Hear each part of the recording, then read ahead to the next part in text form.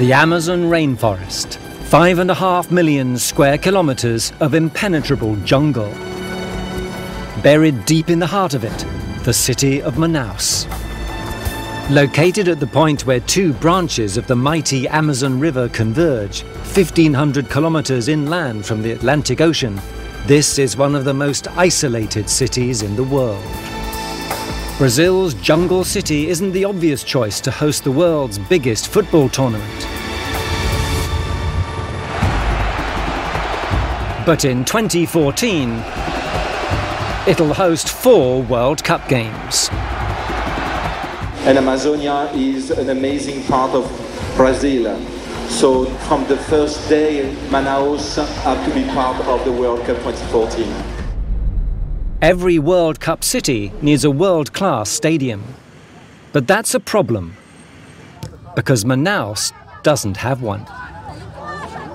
A brand new stadium is the only option, and building it is going to be a serious challenge.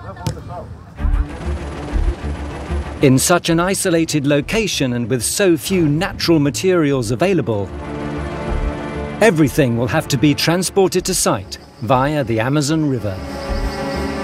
The biggest challenge is the distance to the large industrial hub of the south and southeast. We are an isolated region with access only by boat or plane.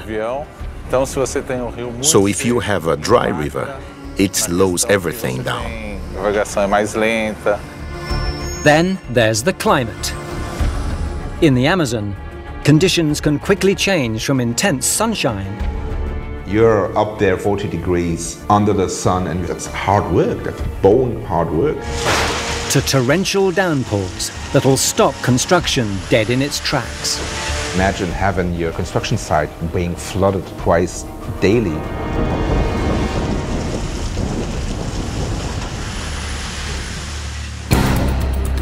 And it's not just a stadium the city needs. Manaus is so remote, it's not even connected to Brazil's national grid. Manaus has suffered some blackouts, yes indeed. With roughly 1 in 10 of the world's population tuning in to watch the games, they need to guarantee the lights stay on. It's clear that Manaus is going to have to pay to play.